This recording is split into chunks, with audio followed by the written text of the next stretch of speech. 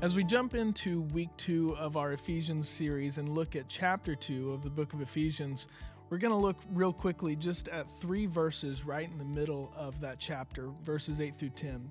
It says, God saved you by his grace when you believed, and you can't take credit for this. It is a gift from God.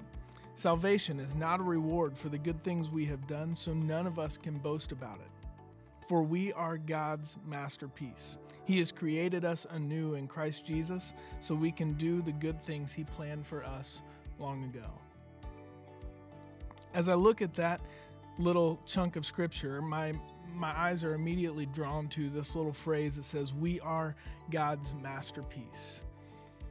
If you look at that in some original language, and I'm no expert on this, but I'm told that that word masterpiece can be kind of thought of as maybe like a master poem or a poem or piece of writing that someone is really proud of.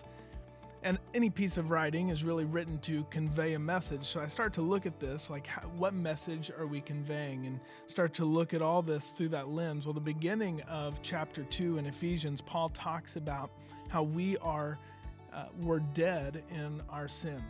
And so that message that we were created to display to the world is no longer displayed. We are no longer conveying that message to the world because we're dead in sin. But God, through his mercy, saves us by his grace.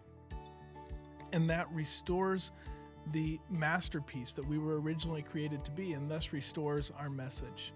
I think that's a really important thing to understand about the good things that we do. There, the very end of that is it says we're created anew in Christ Jesus so that we can do the good things he planned for us long ago. I think it's important to understand the order that Paul talks about this. We're saved by grace and created anew in Christ Jesus so that we can do the good works that he planned for us long ago. These good works are not a means for our salvation, so as Paul says, we cannot boast about it.